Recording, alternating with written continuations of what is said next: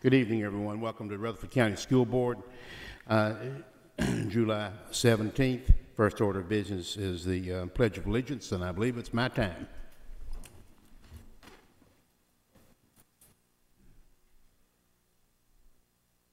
Pledge allegiance to the flag of the United States of America and to the republic for which it stands, one nation under God, indivisible, with liberty and justice for all.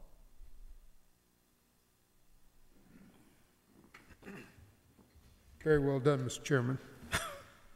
Thank you. I about got that pledge down. Before we start on the agendas and look at those for just a second, if there's no objection, I want to change the agenda just one space. I'd like to do the safety coaches before we do the pools, so they're both involved, Mr. Tackett, and he's agreed to do that. So if there's no objection, we'll just swap 8 and 9, and I hope that's okay with everybody. Okay. Any comments on the agenda? Want anything moved there other than that? Consent agenda? Anything? Okay, we'll go over to page 7. Excuse me, page 5. We have visitors, of course, tomorrow night. You're doing all the introductions tomorrow night? Yes, sir. Okay. Then that puts us to safety coaches. Mr. Tackett, welcome, sir. You've got some distinguished people with you. Just as a point of recollection, I think it was January that Terry Hodge, Coy Young served as chair and co-chair of the safety committee that was formed at the behest of the board. That committee met, I think, 3 times. And from that committee, a couple things came from it that we're going to look at just briefly this evening. And that was to hire safety coach at that time, and it became safety coaches, to see if we couldn't find ways to be of assistance to making things better. And a real big part of that idea was the committee members over and over kept talking about trying to find ways to prevent injury as opposed to coming on the backside and trying to find ways to take care of injuries once they've happened. So it was, I think concussions was at the basis of where we were, but we recognize, I think soccer coaches maybe as much as anybody talked about how much by doing proper kinds of stretching and trainings and those kind of things, we could prevent a lot of injuries to the neck, to the legs, and to the back areas and so forth, and certainly with concussions. So that's the way they came across with that. So I want to make sure you're aware of that. Before I introduce to you the safety coaches that we have been fortunate enough to hire, I just want to share with you a brief guideline of what these safety coaches are asked to do. Observe team practices and individual practices, inspect facilities and equipment, and assess for any improvements needed, analyze current training techniques, track injuries related to their assigned sports, and make recommendations to eliminate or minimize those. Clearly communicate state, local, national safety regulations, and we are doing the very best we can to share with the coaches, the ADs, and the school principals that we want them wholly involved in the process. They should be part of this team, and that is exactly what our safety coaches are to do, is to share information back and forth and take information that they could possibly get from some of the observations that they make and share those with other teams or schools or coaches around the system. I am going to introduce to you the safety coaches. If you all will stand up, if you would. Greg Wyatt. Greg will be taking care of our football, swimming, and track. Patrick Stoker. Greg is a former coach at Siegel High School, now teaches there. Patrick is a teacher at Laverne High School, a former coach at, I know, Siegel Middle School for sure. He's going to be our volleyball, basketball, and let's one out, Patrick. What am I leaving out? Cross country. There you go. Mark Gagne, just recently named assistant principal at Smyrna Primary School. Former wrestling coach at Stewart's Creek High School, and prior to that, he'll have wrestling and soccer. Soccer, of course, girls in the fall and guys in the spring. Ed Pass, who's a teacher at and former assistant football coach at Siegel High School, will be taking care of football as well, along with softball and baseball. And Julie Atkin, who is assistant principal at Rock Springs Middle School, is our cheerleader safety coach. We're very fortunate to have these people on board. We had 41 applicants, and as I stated, I think the last time I met with you guys and gals, the passion they have for what they're doing is really stands out. It's very clear in what they're looking at that they want to be as thorough with this because they have a passion for doing what they can to help out with this situation to make safety of our athletes, student athletes, is at the forefront. Along with that, Dragonfly is also being instituted as our online registration process to help manage those required forms that we have and very much to track injuries. Oh, I forgot Brad Rowling. Excuse me, Brad. Brad Rowling is our lead trainer in the system. Brad is actually the person that brought Dragonfly to our attention as we were discussing in the safety committee a way to get the forms managed. He said, you know what, there's a system out there I think we need to look at that will not only manage our forms, but help us to track those injuries because the questions were coming, how many this and how many that, and we really didn't have a good answer for that. So Dragonfly, we think, is going to be very helpful, not only in managing our files and forms, but also to assist in that tracking. To that end, Greg Wyatt's going to come up and briefly share with you a little bit about what Dragonfly is about and how that process is going to work. Thank you, Mr. Taggart. I was told to be very brief. That, as my former coaches will tell you, that usually doesn't happen for me, so I'll be as brief as I can.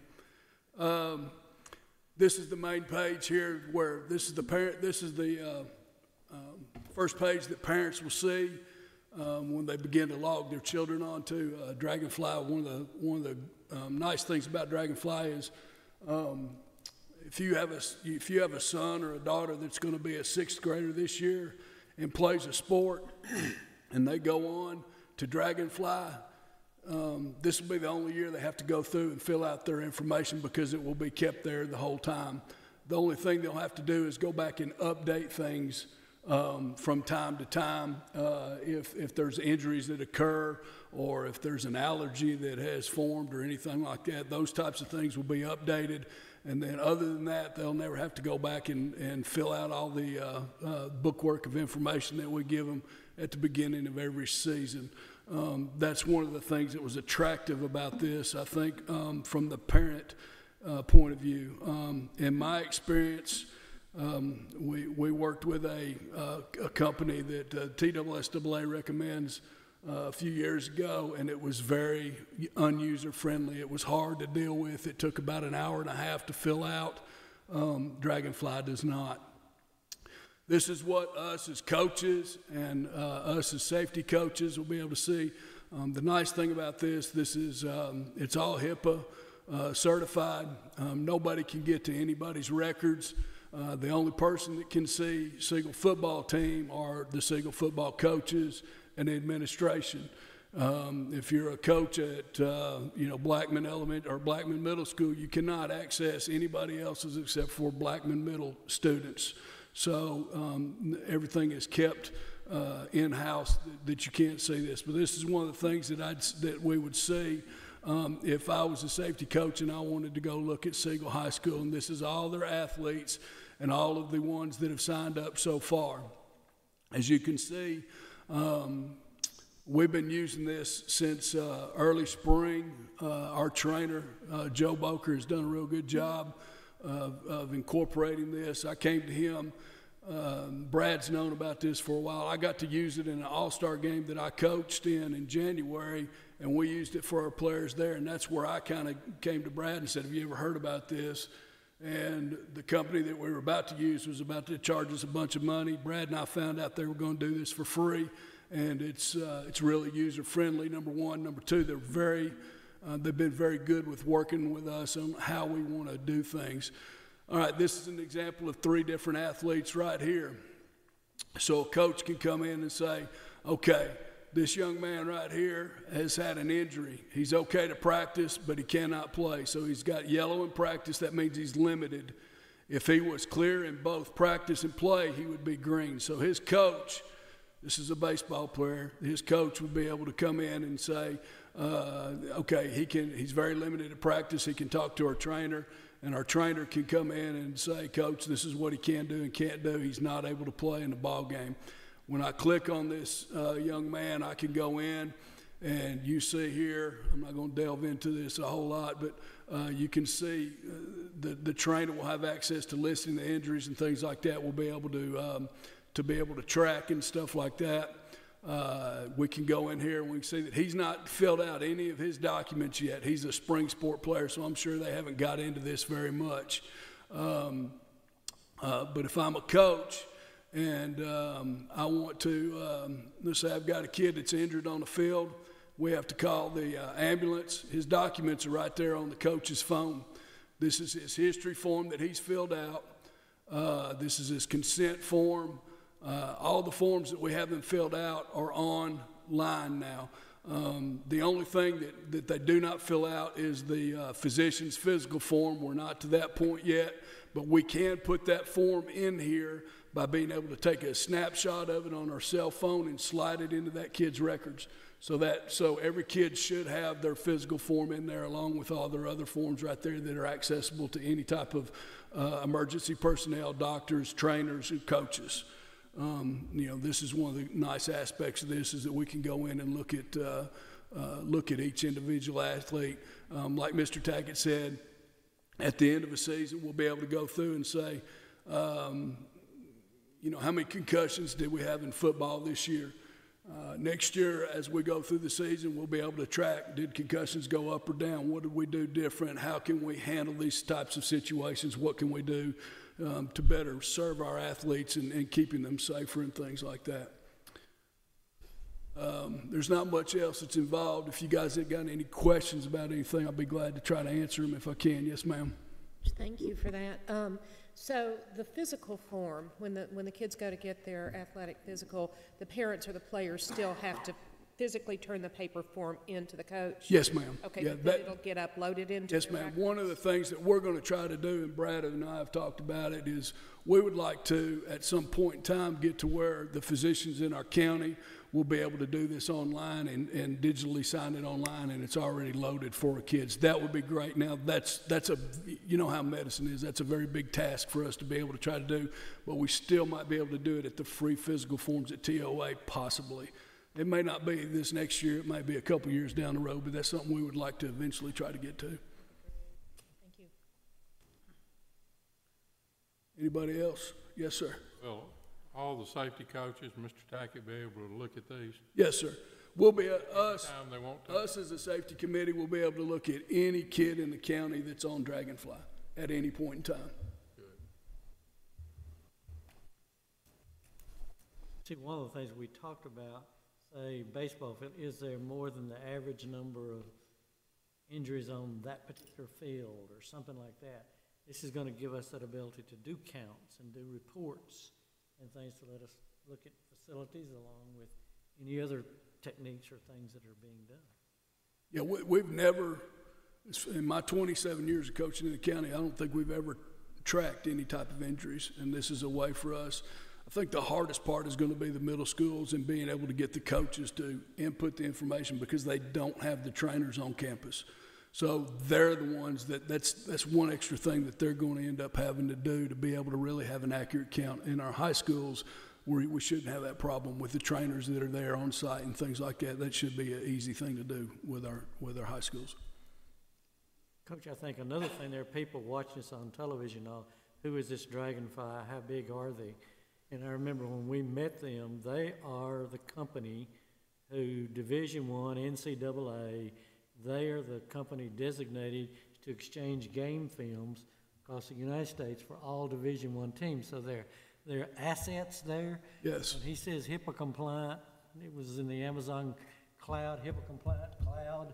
So we asked some very tough questions about security and all when we did that. And in fact, Ms. Delbridge is back there. She's the one that popped the questions to them about a lot of those compliance. So I think as a parent or somebody in the school system, I'm fairly comfortable they can do what they say they can do. Yeah, there are a lot of teams in the NCAA that are presently using this system.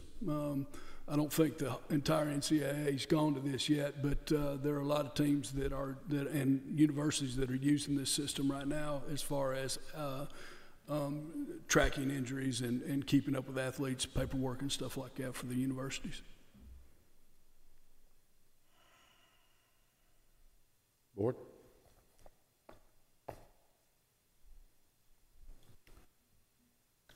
Thank you, Coach. Thank you, guys. Appreciate it.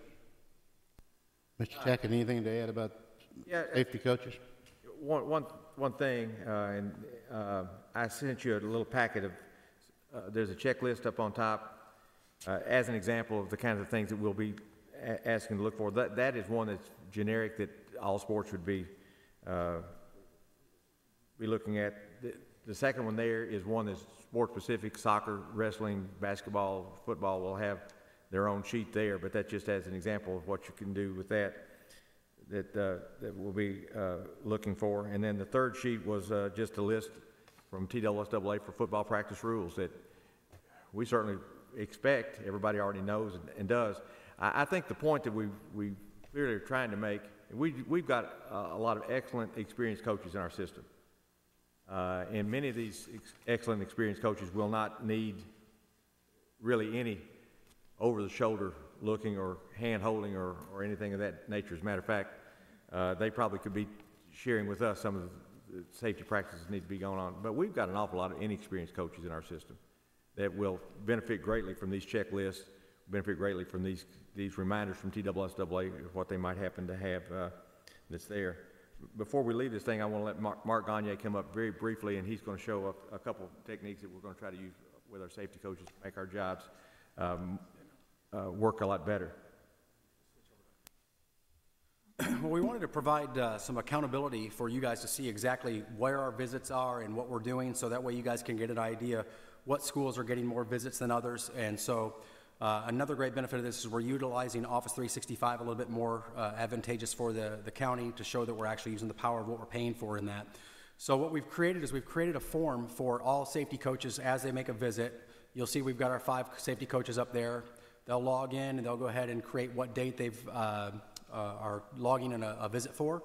They're going to select what school. We've got all the schools accounted for inside here. They'll just select the school that they visited, and then we're going to track their mileage through here. Sport focus, we've got every sport listed in here so they can determine what sports are getting specific focus and which sports we probably could maybe visit a little bit more.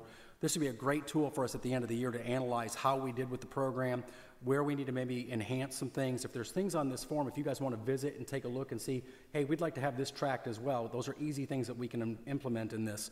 So again, this is just a rough draft of a form that we as coaches have started using, and we are going to add things as the thing goes. Let me add something too. Greg was talking about Dragonfly. Another great thing about them is the fact we've actually had a chance to sit and meet with the developers, and they are very, very adaptable to what we're doing, and they asked us for what kind of things we wanted. Same thing is true with this. We're going to try to be very adaptable with this as well and grow with the program and try to make it better. So we've got some reasons for visits, initial visits, and then general comments about the visit, so we can track everything we've done throughout the school year. Nice thing about this is we get a nice little analytics page that pops up for us, so we can see already that Greg Wyant has made 3 visits that he's logged. I've logged 2 visits already as well. We've got 8 responses as far as what dates we've gone. We can see what schools have received the most visits. We can also see the average time that we've spent there. Football right now is getting quite a bit of focus because of the fact you got 2 coaches spending time visiting them. Soccer's not geared up nearly as much as other teams have. We're going to get involved with that a little bit more. But then we get to see all the different comments that were made by coaches, the reasons why they had the visits, and then we can go back and look at all those details. And this also is an exportable Excel spreadsheet for us to print and give every board member a copy of all the things that we did as a safety coaches. So like I said, if there's anything else that you guys want added to this, please let us know. We'll be more than glad to account for whatever it is you need. We're trying to use this as a tool for us as well, so next year we can see, hey, maybe we want to put a little bit more focus on soccer because they're having more concussions than anybody else. And so maybe we can maybe curtail some of the visits from football and maybe go to soccer, which I know that kind of doesn't make sense. But, we could maybe pull some from some sports and maybe put it to other sports and get a little bit more coverage. But again, this is for your guys' purposes and for us to be able to make sure that we're analyzing what we're doing and collecting appropriate data for growth. Any questions? Mr. Gagne created this himself. Yeah, just to comment A on lot of that, talent here. that's outstanding. That is a board tool that is greatly appreciated. What I'll do is I'll send everybody on the board a link to where you can actually analyze the data at any given time. You can just click on the link and you can see the data. The minute we log, it's immediately putting it up there and showing you what it looks like, right? And if there's anything you want added to it for us, please let us know, and I can immediately implement that, and that data will start getting collected. Okay? In closing, a head coach is only as good as his assistant coaches, and assistant coaches are only good as their players. I got a great team here. I'm excited about that. I think you've seen the caliber of folks that we have, and so I'm excited about that.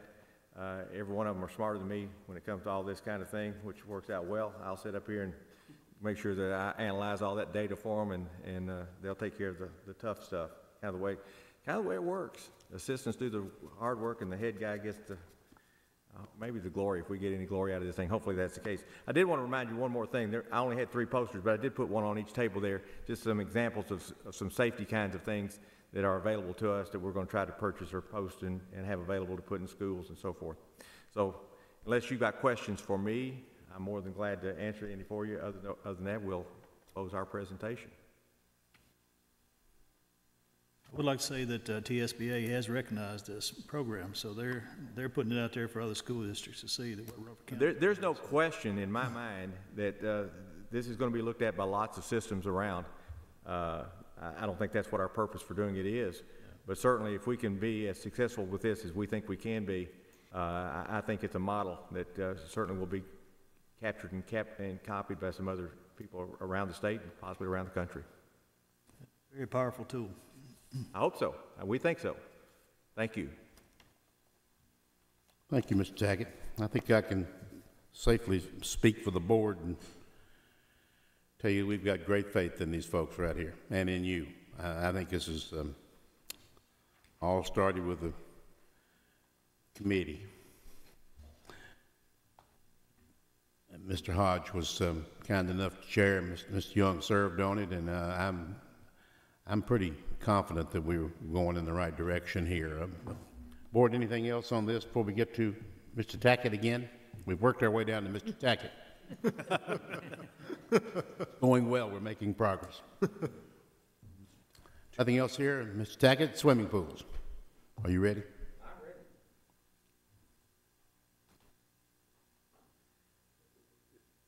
This is a subject that we have obviously discussed before, and Mr. Jordan asked me to just kind of be here as a person that can share what we do know about where we are. What we do know, we have 4 swimming pools. We have 8 high schools and 9 middle schools that use those 4 pools. And I've shared with this board and it's a concern that Mr. Jordan at least has, and I know that's the topic of the discussion, is at what point in time are we going to reach that saturation point and what can we do?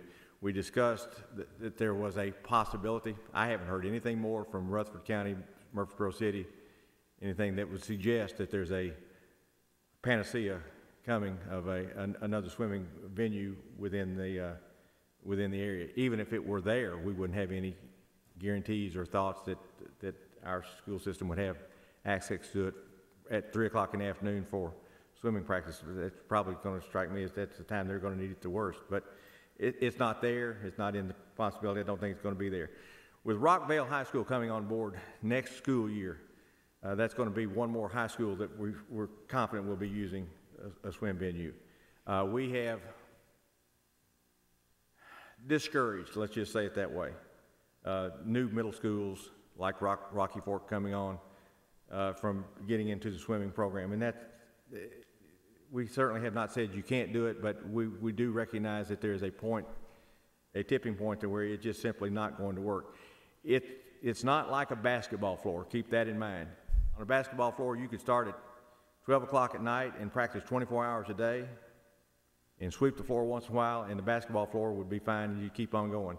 A swimming pool, you put bodies in there and more bodies in there and more bodies in there.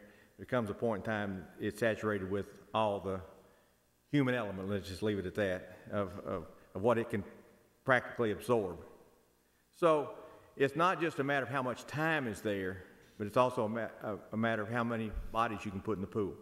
Smyrna High School, for example, does use it as a academic class. And so they're putting lots of kids in the pool aside from the swimmers. So they have to have less, they can have fewer swim teams practice there simply because they've already got that in place. So with 8 high schools in place and 9 middle schools in place, the question is, at what point in time do we have to make some tough decision? And the tough decision in my mind would be having to dissolve the middle school program simply because if you can't offer it to all, I don't think you can offer it to any. I don't think you're there today. I certainly don't. I don't know that we've got any, to my knowledge, we have no new swim teams from what we had last year, so we'll be able to follow the same schedule, practice schedule. But just so you'll know, we are beginning swim practices at 6 o'clock in the morning at every one of the 4 schools. Every pool is open and having swim practices at 6 o'clock in the morning. God bless those kids and parents and coaches that do that. But I don't think that's unusual in the swim world, frankly, that that's what they do. They're used after school, and some of them are used up to 8 o'clock at night. And you say, well, we could practice from 8 to 9. Again, go back to the factor of how many bodies you can put in the pool. So that's the information. That's what I can share. I don't know that I can answer many more questions. I did talk with the head coach at Riverdale, and because he saw it on the agenda and we're curious what swimming pools was the conversation. I shared with him what that was. And they certainly are aware of where that problem is. And to go on top of that, we've got Riverdale and Oakland high school swimming pools that are now 45 years old. And we don't know for sure when that situation will come that you're going to have to do some major renovations to those pools. So it is at a critical stage. It's not at a crisis stage. It's not a point that you got to pull plugs on anything right now. But with Rockvale High School coming on, I don't think there's any question you're going to make sure that that team has a place to practice. And as more schools come on board, you being a foresightful group that you are, you just need to be considering what options that you have today, tomorrow, 5 years down the road, if you want to make some kind of a plan. So that's what that's about. Central swims at Riverdale, right? Central swims at Riverdale, correct. All right, and Riverdale swims at Riverdale, and I can't imagine Rockvale doing anything else but swimming at Riverdale. I would think that would be the logical place for them to go, yes. And one of the problems, just to let you know, one of the problems we have, I don't know why this is, but more middle schools on the northern part of the county are involved with swim programs. And so when, let's say Rocky Fork, if they had chosen to have a swim program, Laverne Smyrna pools are full. We could find a pocket at Oakland, but taking kids from Rocky Fork all the way to Oakland is problematic from a distance standpoint. So it's not just a matter of, is there space available? Is there space available that is at least reasonably accessible to the students at that point in time we need to serve? So that is part of the deal. Part of the puzzle piece that can be problematic is sometimes you've got one coach that coaches both the high school and middle school team at a school area like Blackman Middle School, Blackman High School. Therefore, they need to practice at the same venue at a adjacent time period or at the same time. Because we've got several times that we've got 2 teams in the pool at the same time. So that has to be part of the puzzle as well.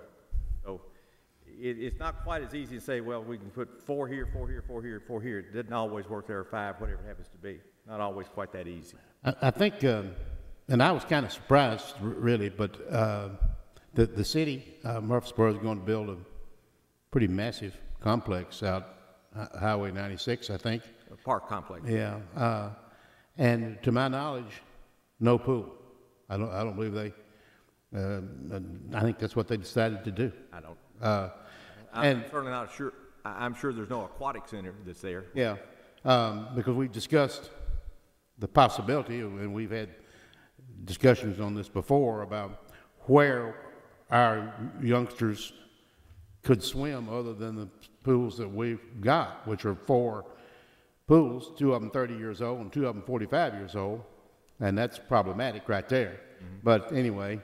And we don't have a spot where we could even rent like we did the tennis courts, which was, I know we discussed that at length. But I did ask, because I knew this conversation was coming, I asked Mr. Clardy, who's the master of the impossible, to find out just general questions or answers about pools and what do pools cost? talk to us here a little bit. Well, what I did is I put a concept together on 2 Olympic-sized pools inside with lockers, offices, restrooms, mechanical and electrical room, bleachers, and it takes approximately 86,400 square feet to house all of that. And I went out to 2 different contractors and had them to give me a conceptual estimate on what that building would cost. The high one came back at $28 million, and the low one came back at about $19 million. And the $19 million is approximately, I think, in the range, it's in $228 a square foot. Of course, the other one was over $300 a square foot. I know that we had a call today on, what was it, Wilson County? Wilson County is looking at building a high school, and they've asked for $110 million from their county commission to fund the project. 110? 110. They had heard that we were building them for much less and wanted to confirm that, which we did. So our high school, new high school, is costing us $64 million. So we're getting a $40 million bonus, I guess. 28 million was the high estimate, Right. for one pool? For a 2-pool. For 2 pools. complex, right, 86,400 square feet with 2 Olympic-sized pools under roof, with all of the other things that go, the offices, the restrooms, the locker rooms, bleachers, heating, mechanical, electrical, lighting, all of those types. Come pretty close to, we can build an elementary school for that price. That's correct. So I'm curious, the Lebanon or the Wilson County High School, their request, did their request include room for a swimming pool? Is that what we're to understand here? Or No, ma'am. if that was tacked on or built I think on? Gary was just, Mr. Hardy was just expressing that we're pretty efficient. Okay. But no, it did not include a pool that I know of, but it's a 2,000-seat high school. Thank you. So Rockvale will give us 9 swimming high schools, correct? That's right. And What's that now? 9, when Rockville comes on board, 9 high schools will be swimming? That'd be correct, yes. Yeah. We have 8 right now. so Rocky Fork has not asked for one, to my knowledge. But if they did, how many middle schools does that give us? We have currently 8 high schools and 9 middle schools that have swim teams that we are putting in pools. Okay, so, but, 17 teams. so if Rocky Fork did ask, with Rockvale, then we're looking at 19 different teams. And obviously, with 9 middle schools, right now we have 14, so you got 5 middle schools right now that do not have swim teams by Oh, okay, choice. okay. Well, Or- but they could ask for it. Oh, absolutely. Like I say, to be perfectly honest, we've tried to discourage that just simply because I don't want to get to that point, but that's not a fair. We haven't, when new principal James Sullivan talked about that, I just shared with him where we are in this situation, and he made the decision not to offer swimming to his school. But there's certainly going to be the possibility that someone's going to suggest, well, next year we need to have a swim team, and if that's what the parents ask for, we certainly need to offer it to them, as long as we offer it to other schools. There's no question about that. Well, with the number of high schools, especially when Rockvale comes online, and with the number of middle schools that we already have, and with Rocky Fork, and if they all desire to swim, Sure.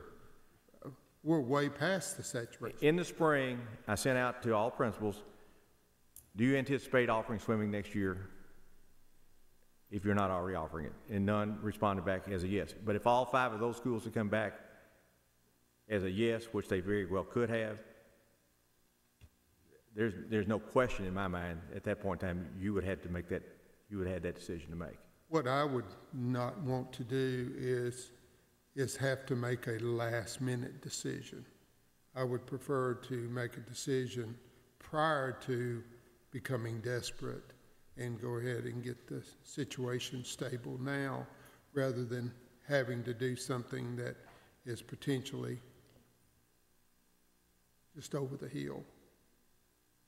The only thing I can respond to that, Mr. Blair, is that in the next, not this school year, but in the next school year, I'm very confident you've got one more high school that will be putting a swim team in the water that you'll have to serve.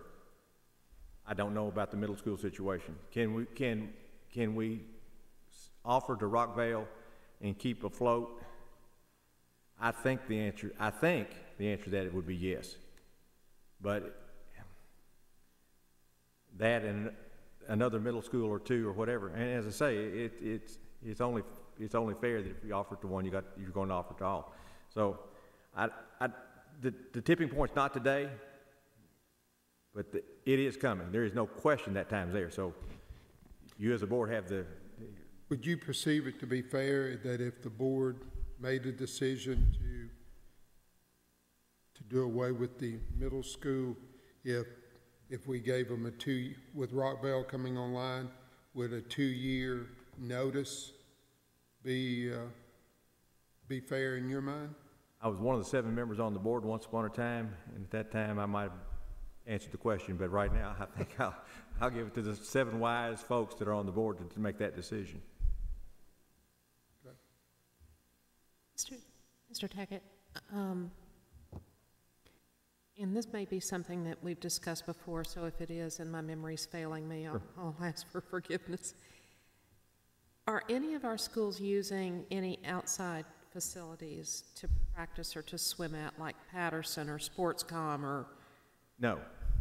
We have checked a couple of places and it's not worked. Some of them are not laned properly. Okay.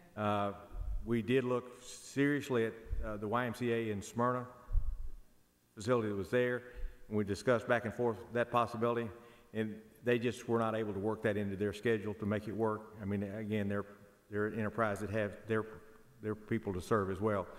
So there are some wet spots in the county that are, that maybe can be negotiated.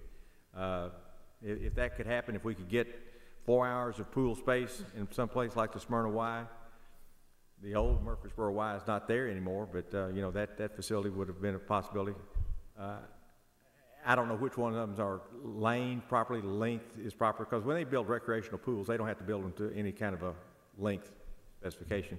Or depth, for diving, you've got to be certain depth before people can literally dive into the pool for swimming purposes. So I can't say that we've got any that meet those specs, but I do know there's some possibilities at least to look at. So do we know for sure that Sportscom and Patterson Park do not meet those specs then? I know for sure Sportscom Patterson Park are not options to us based upon their schedules that they happen to have. Schedules then, not necessarily they the feel like specs. they need to serve their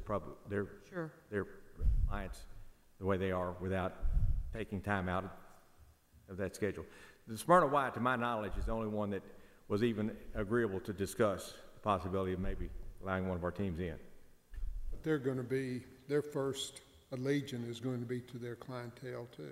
It is, and that's what it was finally, that was 2 years ago. That was the decision they made then. I don't know what their decision would be tomorrow if we called and asked them that question.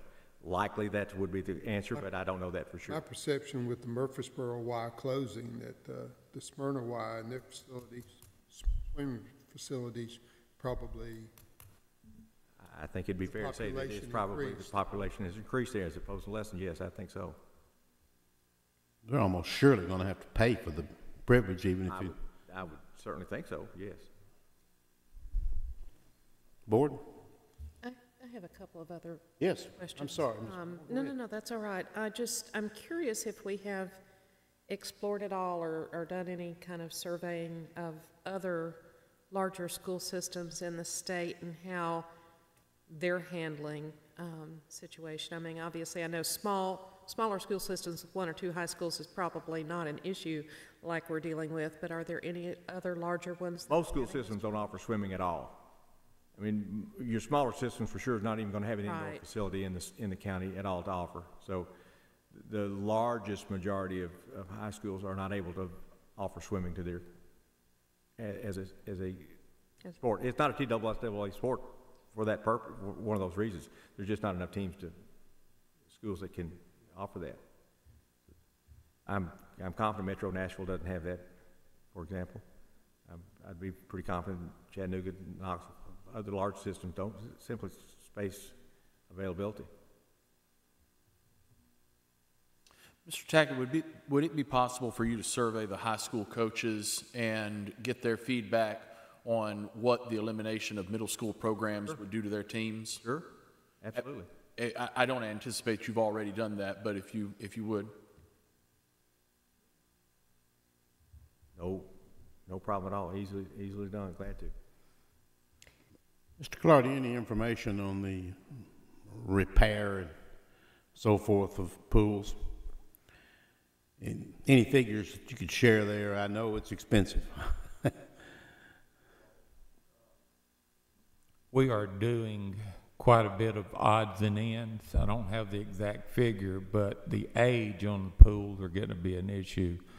Of course, we have to maintain them by painting them every few years, each of them. We've repaired some cracks and those types of things. It's keeping up with the pumping apparatuses and the filter apparatuses is pretty challenging. We, through maintenance, order the supplies for the schools, and they apply them and do those types of things and check all the water and stuff. So it's a pretty good job. We have issues with corrosion on the insides of those buildings and things, and mildew that we have to constantly stay after and keep cleaned up and keep painted to keep from getting rust through, because the stuff starts falling off into the pools and clog the filter system and causes other issues. So it's just it's a pretty good job to keep up with them. It costs some money to do that.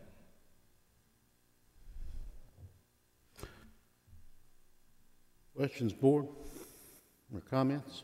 Mr. Chairman, I have one other I'd like to, just kind of something I'd like to toss out there. I know, I mean, obviously it goes without saying, and I appreciate the work that Mr. Clardy's done to explore, you know, what it would cost to build a pool or a complex like we talked about. I know one of the things that a couple of booster parents have mentioned to me that, you know, the swim team boosters, are the fact that we don't have a facility either that will accommodate or is of the right size or structure, whatever the specifications are, to actually host tournaments. So I know, obviously, it's not in the budget, nor would it be with the way we're needing to build schools, and we need classrooms, and we need to get rid of portables to build a $28 million swim complex. But what I would be curious to know is, because I think there are other systems in the state that have those types of facilities, because obviously all these big swim meets and tournaments are being hosted somewhere, is what kind of revenue those facilities generate as far as, you know, what they're bringing in and what it would look like as far as perhaps paying for the facility. Yeah, you're correct. The pools we have do not meet the 50-meter specs and the diving requirements and so forth. So when they hold a county swim meet, they have to go outside the county to do that. I believe they're going to Wilson County. I believe I'm right in saying that. Is it Williamson? Wilson or Williamson? I'm not real sure. I think it might be both, actually, and then there's one, I think, in Chattanooga. I'm not sure the school system actually owns those pools. I'll find out. I think the one at Wilson, and I've been in that area, I think was their county Yeah, It's not. I think it's another entity that may be government-related, but I don't think it's the school system. I'm not positive. I can find that out. Glad to. Mr. Chairman, since this is on the agenda, if a board member wanted to make a motion tomorrow evening, would it be appropriate since this is part of the agenda? Oh, yes, I think so, but I think maybe Mr. Tackett's going to have to do a little bit more research on, perhaps. I don't know what the answer to your question is yes. I mean, you can make a motion if you wish. I think it's some things that I'm really torn on this in many different directions. But I think we have to look at it from this standpoint. When Riverdale and Oakland were built in 1971 and 2, and the pool, both schools had what at that time were state-of-the-art pools. I mean, you know, they were fine. No middle school was swimming. We didn't have but 2 middle schools anyway. And as far as I know, nobody was swimming. Well, we split Smyrna High School, and Laverne and Smyrna both got pools. That was, I believe, 1988. I believe that's right.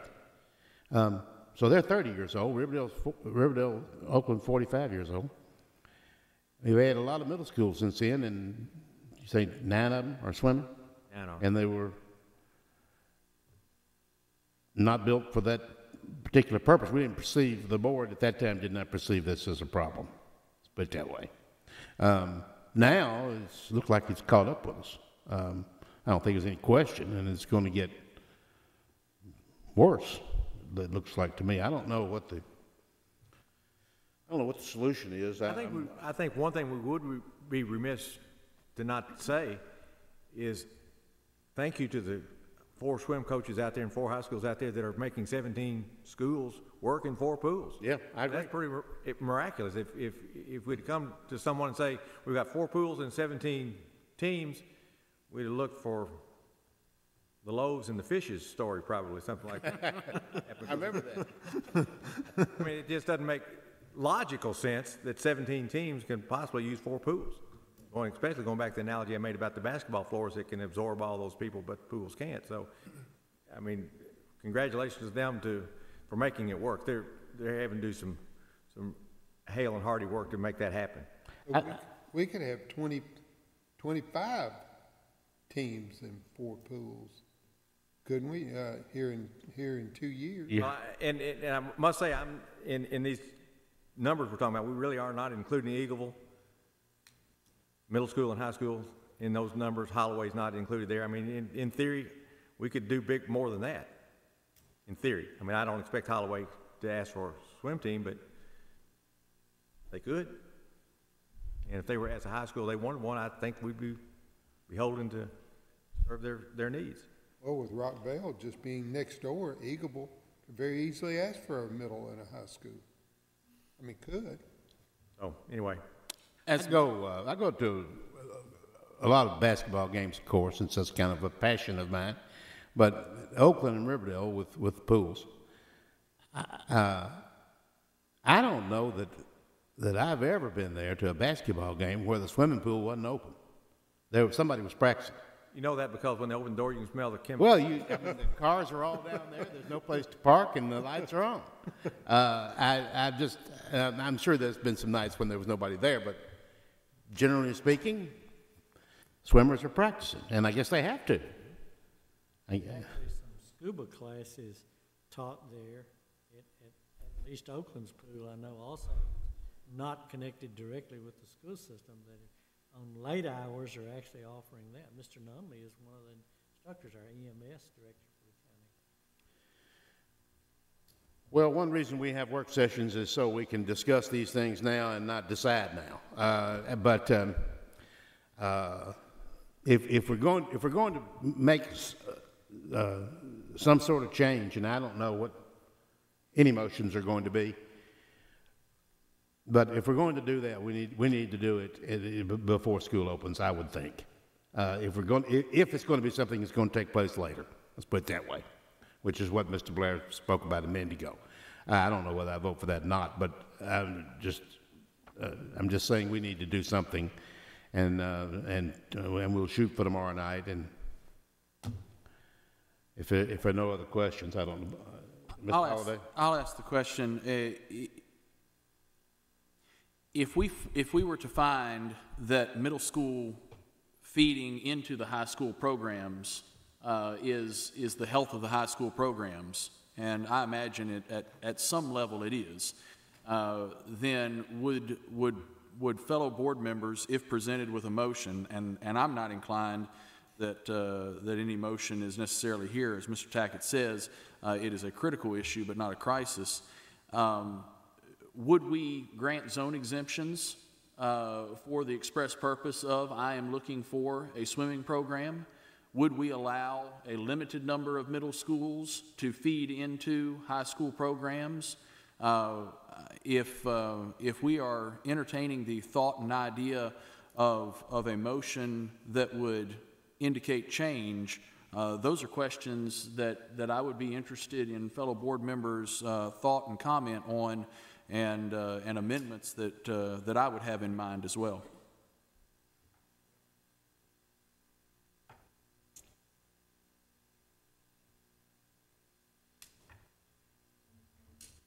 I can't answer that one. I don't know how the other five of you feel. Just something to think about overnight. Well, my initial thought would be we either have middle school swimming or we don't. That would be my initial thought. Perhaps I'm wrong about that. Maybe I'm being, I don't know what I'm being, but not entirely fair, maybe. I don't think there's any question that the high school coaches are going to say they need middle school swimming. Sure. And I don't blame them for that. That's fine. I would also say that, I'm just thinking out loud here, that if it were my child and they could not swim at, say, Oakland Middle, then they would receive additional training elsewhere, independently of Oakland Middle School. But maybe not. Maybe every parent can't do that or won't do it. It's a knotty problem, isn't it? I mean, it is. Knotty problem. And I don't think there's any question it's going to get worse. Tell you what, if you're swimming at 6 o'clock in the morning and going to school, that's a commitment right there. Let me throw an idea out briefly. That just kind of, if it were to go away, we are spending money now on swim coaches, so there are dollars and cents being applied right now to the program that would go away. Would it be conceivable to offer to those school-age children, regardless of school, the opportunity to come and get instruction, coaching at the 4 pools we have at a certain period of time between X and X, and they may not be part of a team, may not be part of a competition, but certainly could gain instruction that could be helpful to them as a middle school swimmer moving up to high school at a later time, as opposed to a competitive thing. That would be a thought that I'd have. And continue to pay the coach. And continue to pay the coach. Would the board be in a position to fund that at some level? Are there allow kids the opportunity to swim, even though they might not be part of a competitive team, they would have the opportunity to at least train. Are there competitions at the middle school level? Oh yeah. Okay. Sure. Yeah, they do have swim matches. Okay. Any other thoughts on this before we move on? Mr. Tackett, I'm sorry, Mr. Clardy. Yes, sir. I just wanted to qualify that both of these pools are competition size. They're 25 by 50 meters each. Okay. I remember years ago, I believe I was teaching there at that time, or I was involved in the summer rec program with Ben Cates. At any rate, one of the pools went down and it had to be repaired. Now, Mr. Clardy was not on board at that time, but it was very expensive and it took forever to get it back running. And if that happened now, or in the middle of the school year, I mean, we would really have a problem then. If everybody going to Riverdale, for instance, had to go to Oakland, I mean, the problem would be, we couldn't solve that problem. Now, Mr. Clardy does a lot better job, maybe. If that were to happen, your solution to the problem would be high schools would continue to swim at some point in middle school or not. I mean, I think that would, question in my mind, that would be your only possible solution. Right, and we'd have to pay the piper. The taxpayers would. Are there anything else we want to ask Mr. Tackett at this time on this subject? I guess not, Mr. Tackett. We put you through the ringer tonight. Thank you, sir. Appreciate it. Mr. Director, number 10. Number 10, Ms. Debbie, do you mind coming up to the mic and I'll read the motion while you're on the way up here? The Rutherford County School Health Services Department has developed a training site for new nurses in the old John Coleman building.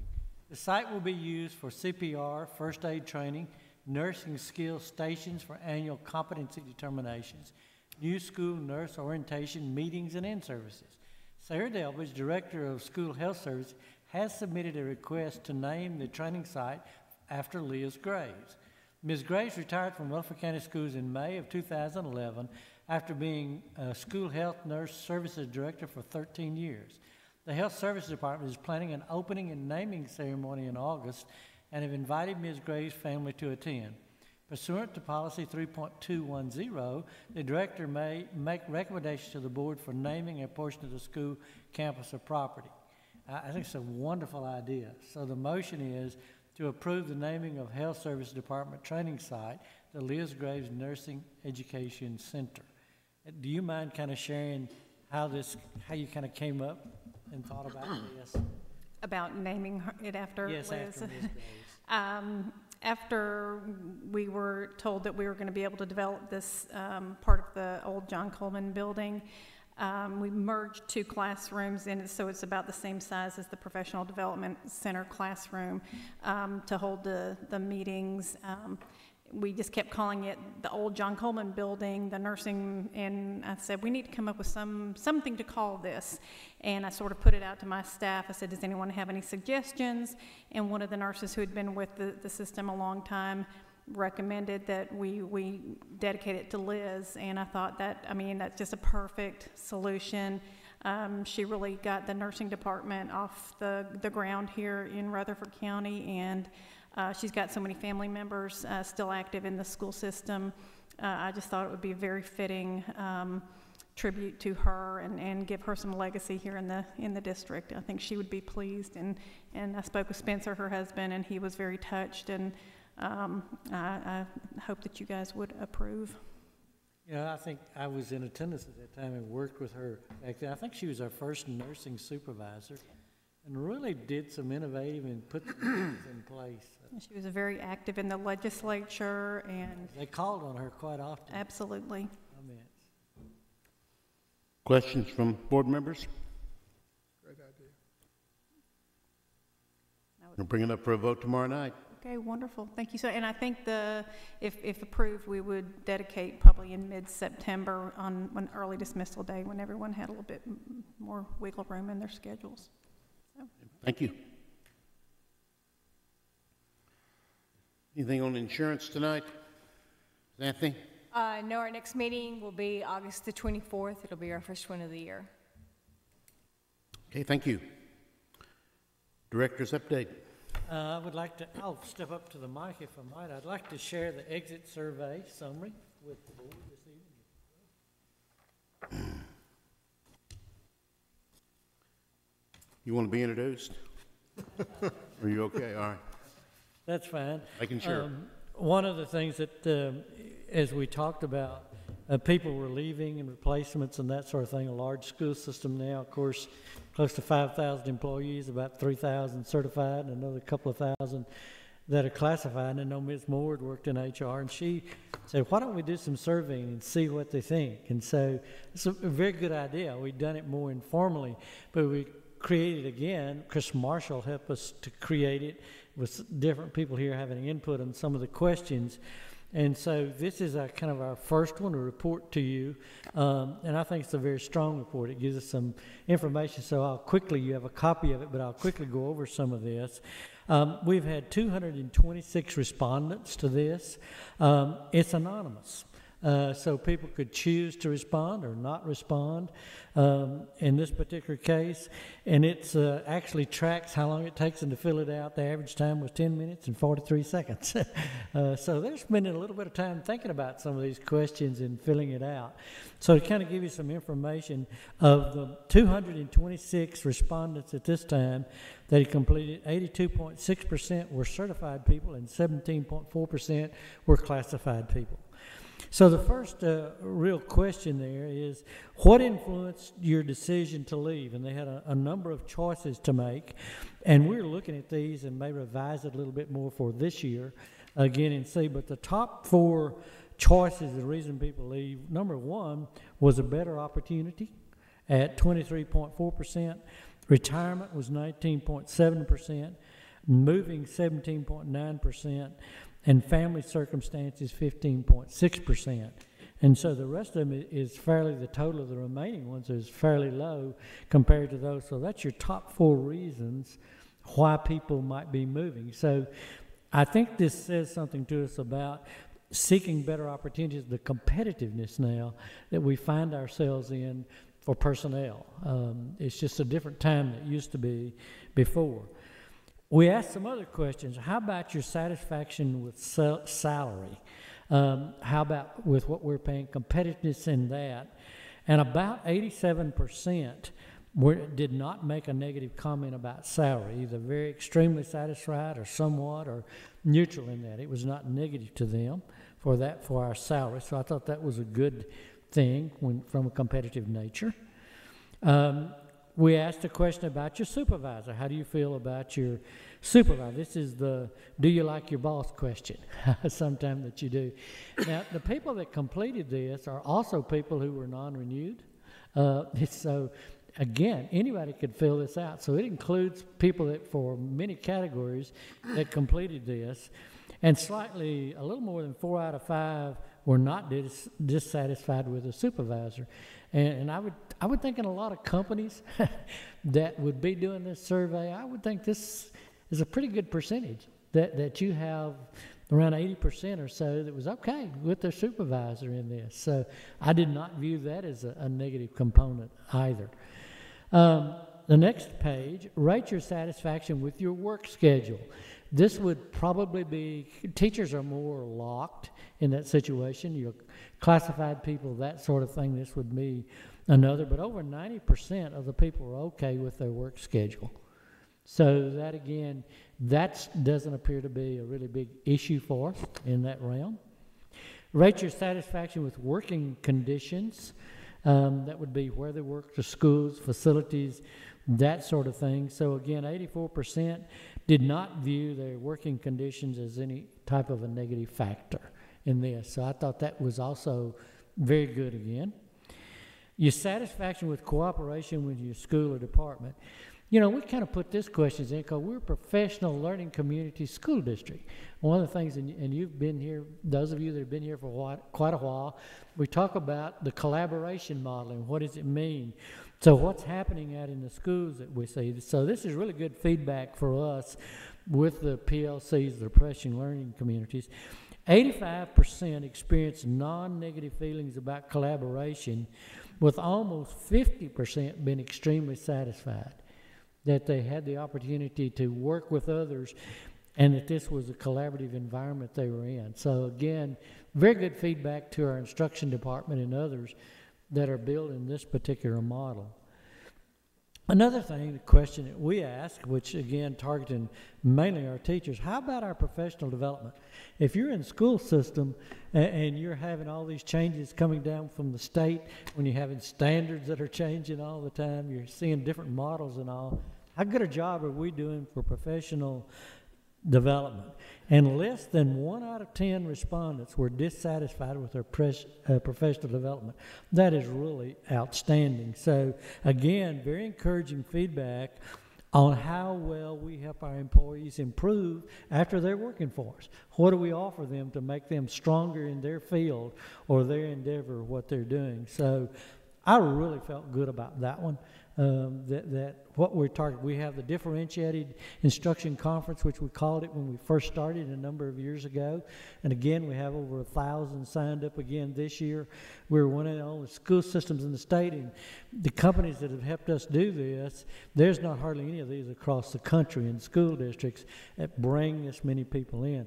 It's been appearing, I saw on the state website, and some of the information coming down from them saying, hey, Rutherford County is doing this conference again for all their teachers, this year.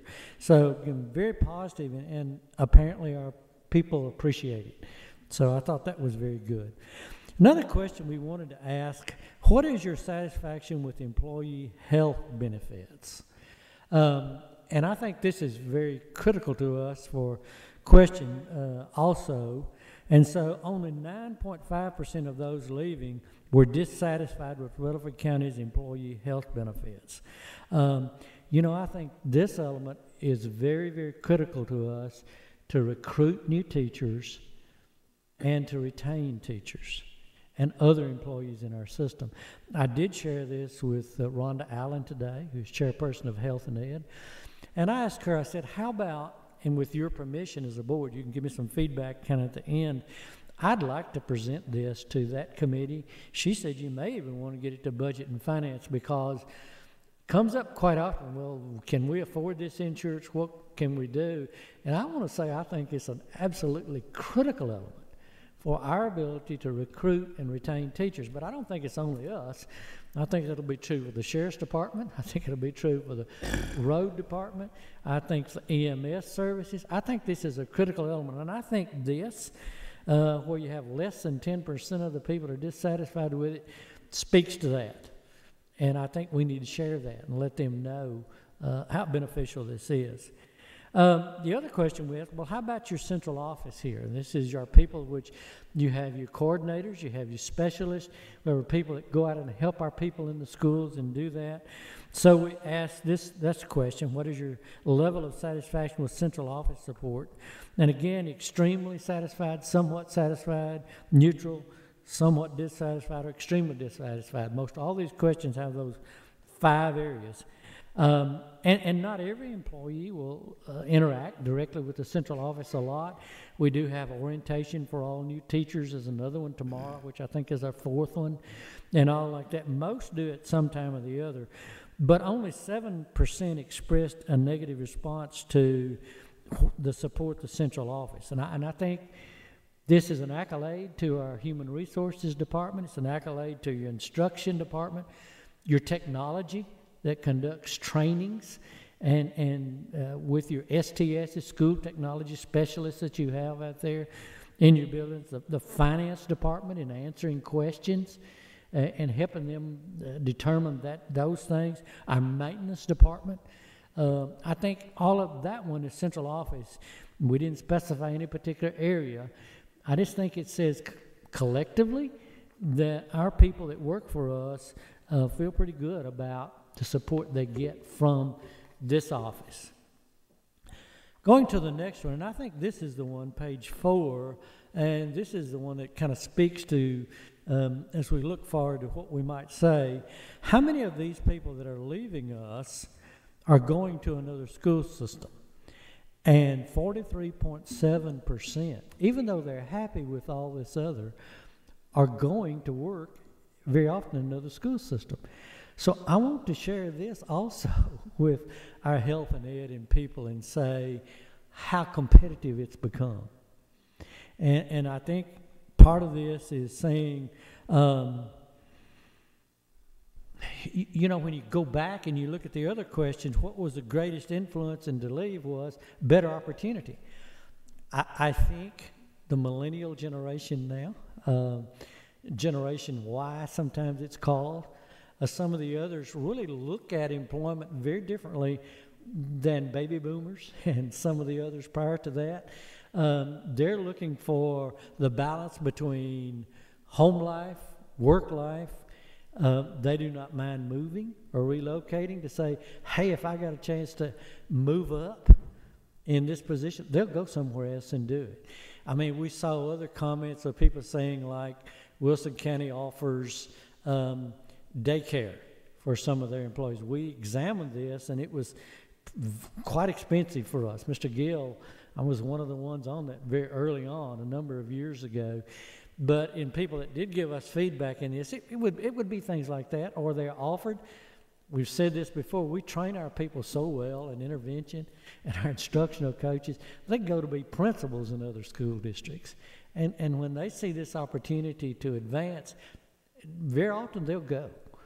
And so, but I just thought that was really, really interesting when you look at this, and I think it's that culture of an opportunity to improve your position, to advance, to give our people a chance to move up is really critical to that culture again. And I think it shows up kind of in this question. But I think the last question was one of the ones that I found most interesting of.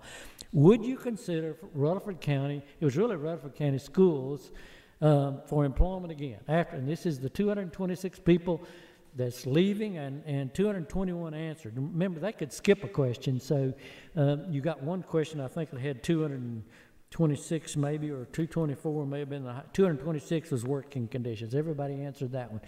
But they would sometimes skip one or two questions because, again, anonymous.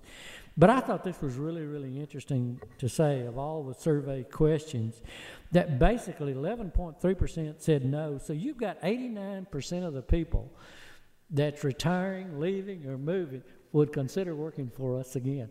And I would challenge a whole lot of major corporations or businesses in Rutherford County, anywhere else, if they did this survey, what they might come up with. This seems extremely, it's high, but I think it's very complimentary of you as a board and complimentary of the school system of the how people feel about when they leave. And I think that's important and good feedback to us. Ms. Moore, what do you, I mean, you've done these before. What does this kind of look like to you?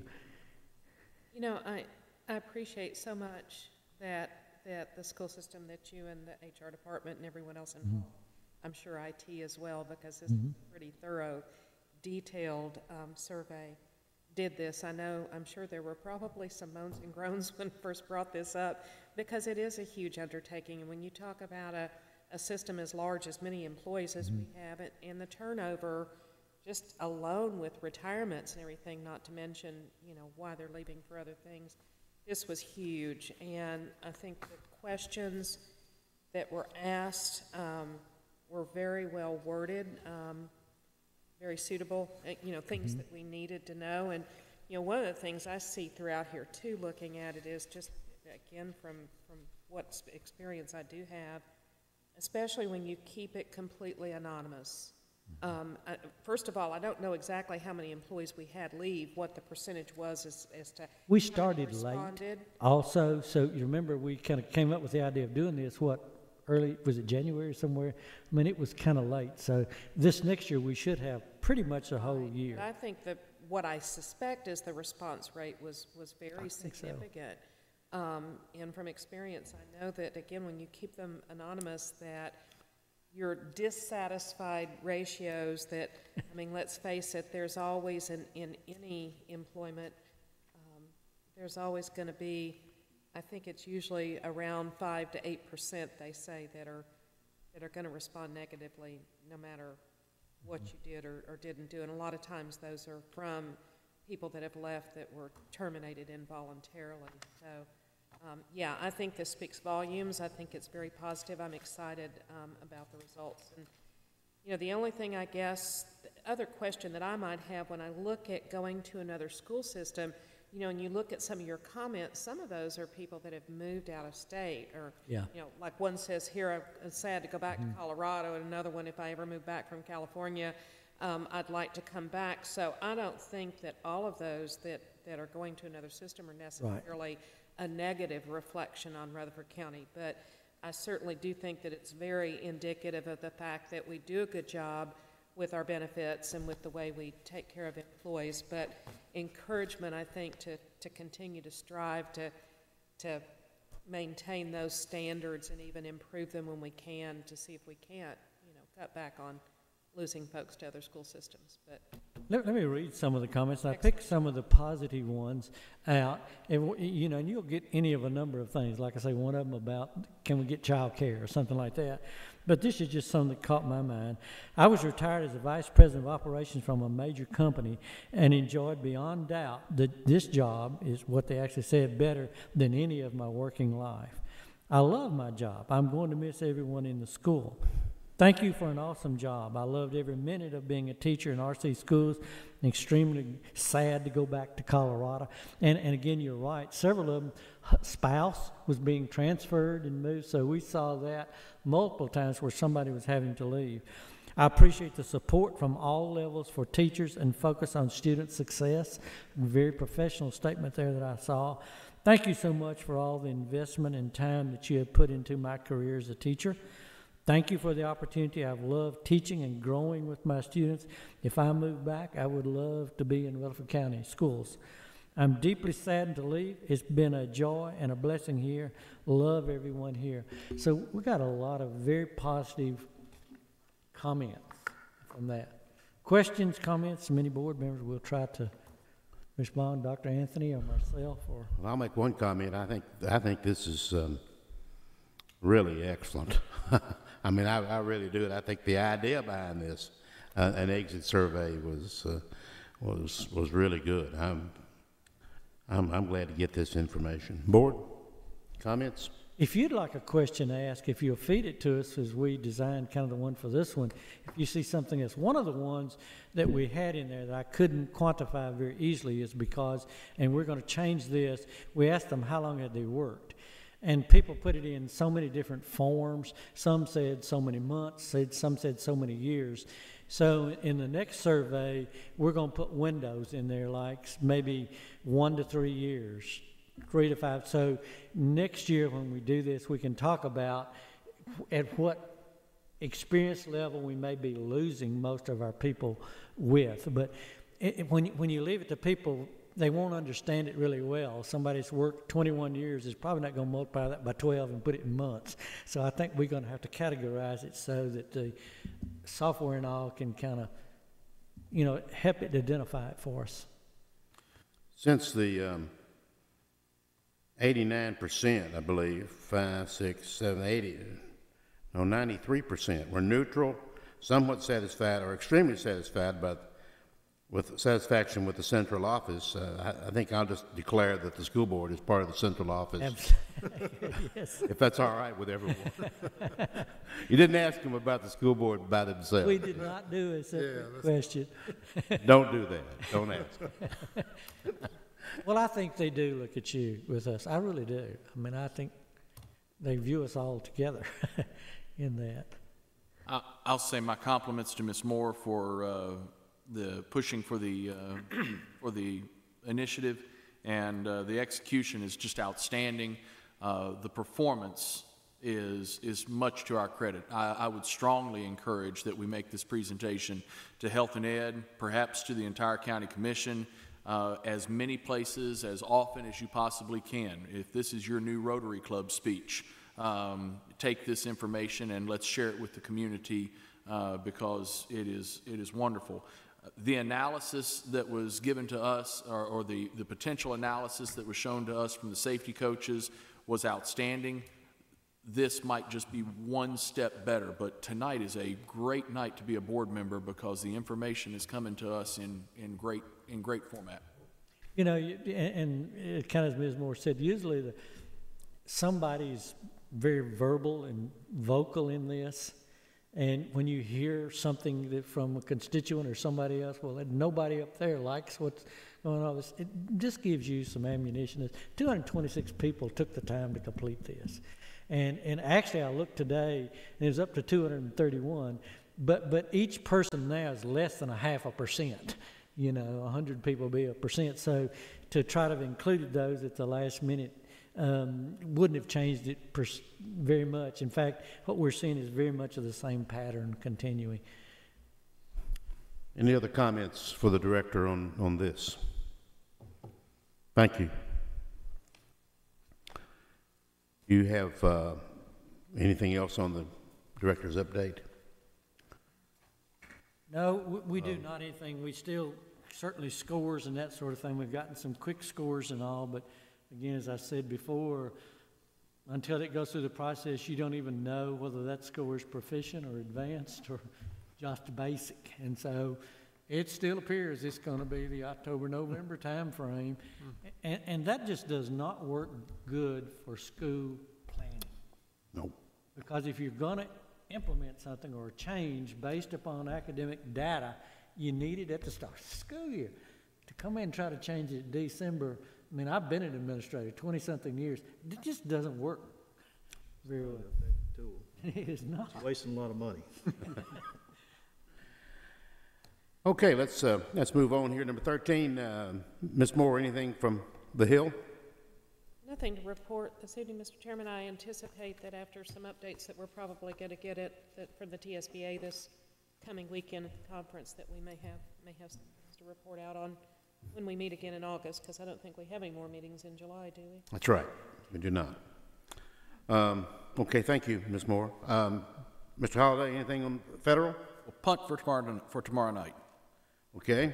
Number 15, general discussion by board members. I did want to share one thing with you. I don't know if you saw it or not, but I found it most interesting. I thought that the comments Mr. Zago made about the eclipse and also Mr. Holliday and his rather lengthy email about the eclipse, and that we were going to really use this as a teaching thing, you know, and I thought that was really a great idea. And I know plans are going on.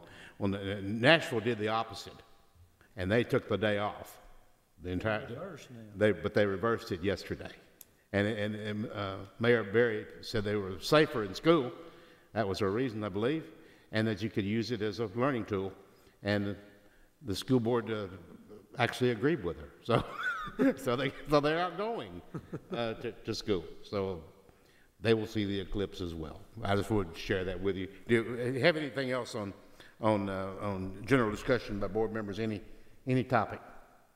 Mr. Chairman. Yes, sir. It's a work session tonight, as you indicated earlier, and it's an opportunity where we can kind of kick some things around. And I don't really anticipate a lot of discussion, but there were a couple of things that were on my mind, and I wanted to get them out in the public format here of a meeting. And I've shared them in writing with each of the board members. And as you say, if it's from Aaron Holliday, sometimes it is rather lengthy, but I'll read this into the record so that in the future we may consider these things. This evening I'm offering 3 initiatives for the board to consider in the coming weeks and months. It is reasonable to expect that action on these items could take months, even years of planning, yet a commitment from the board is a reasonable starting place. Number 1, a second set of Rutherford County magnet schools. This would be a K through 5 and a 6 through 12 format, and likely located in the north end of the county. Number 2, something that I conceive of and call the Smyrna Squadron, a CTE pathway for aviation studies. A state-of-the-art curriculum would be developed that incorporated the fixed-wing flight curriculum that's currently part of the Tennessee standard of curriculum, but also whether it be prop, jet, or alternative propulsion, drone flight, and GPS navigation, something that is truly cutting-edge, state-of-the-art in a curriculum standard. Flight school certification. Currently, there are 2 schools, one in Memphis and one in Metro Nashville, that offer flight school certification. Ours could be the 3rd site in the state. I think it would be conceivable that an Air Force-aligned junior ROTC would be appropriate in this, and it could capitalize on the proximity with Arnold Air Force Base and also the historic significance of Seward Air Force Base. Also, strategic partnerships with the world-renowned MTSU Aviation and Aerospace Program, the Smyrna Airport Authority, the Chamber of Commerce, who has identified aviation-aligned businesses as one of their primary areas to recruit into our county, and then also the Civil Air Patrol, both the Smyrna and Murfreesboro composite squadrons. The third item is a full-time status for the Coordinator of Fine Arts. I am continually impressed with the student impact in scholarship dollars. Hundreds of thousands of dollars today are available through the fine arts, and the fine arts coordinator has an impact on that. Curriculum impact, the integration of studies are certainly significant. You can design a 30-degree post route and use that in geometry class. You can talk about the physics of a curveball, but the number of crossover opportunities there are in curriculum through the arts are just very, very broad. And again, a fine arts coordinator can impact that. Finally, the community impact as we continue to grow our identity, our soul, our culture in our community is held secure by our appreciation for the arts. I make this statement in general board comments open to any discussion which may ensue. However, my stated intention is to allow my fellow board members to freely discuss these ideas with their constituents and others in advance of future action that the board may consider. I am seeking traction for these ideas and wish to find it in a larger discussion, which most certainly this will have impact on and shape the manner in which these initiatives may or may not be adopted. My desire is to be in step with the best intentions of the Tennessee Sunshine Law and make a personal recommendation widely known for the benefit of public input and improvement. There are a lot of ways that we can consider ideas.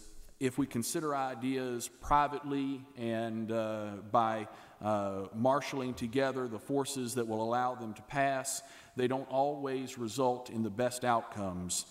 Sometimes it takes a certain amount of courage, but sometimes the right thing to do is to put an idea out there and let everybody discuss it and see what comes. The timing is set with the close of the budget process and allows for maximum consideration before another budgeting cycle would begin. We've just gotten our budget from the County Commission, and we have maximum opportunity to consider these things before we have to take a look at those line items again. Some additions can be found justified within the larger context of growth in Rutherford County and the Rutherford County school system, while others may be appropriately considered in the context of choosing to reallocate resources from programs that should be ended in favor of programs considered worthy of investment for our future.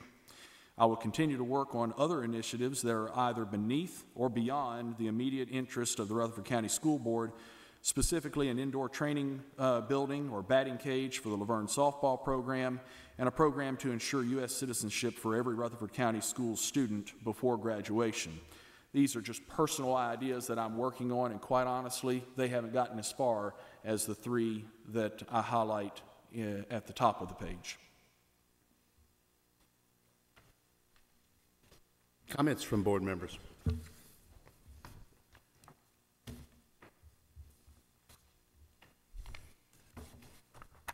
Questions for Mr. Holliday? It's a lot to digest, so it's not hurt feelings over here for no questions. Fellow board members, again, I offer this just to make a starting point and look forward to future discussions.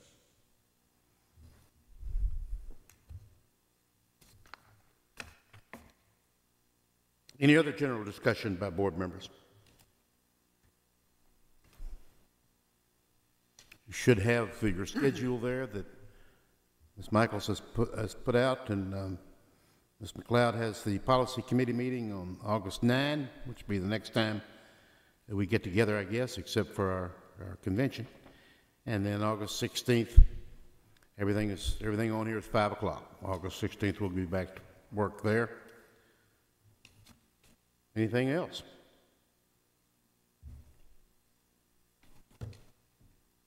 Thank you so much for your input. It's been a good night. We are adjourned.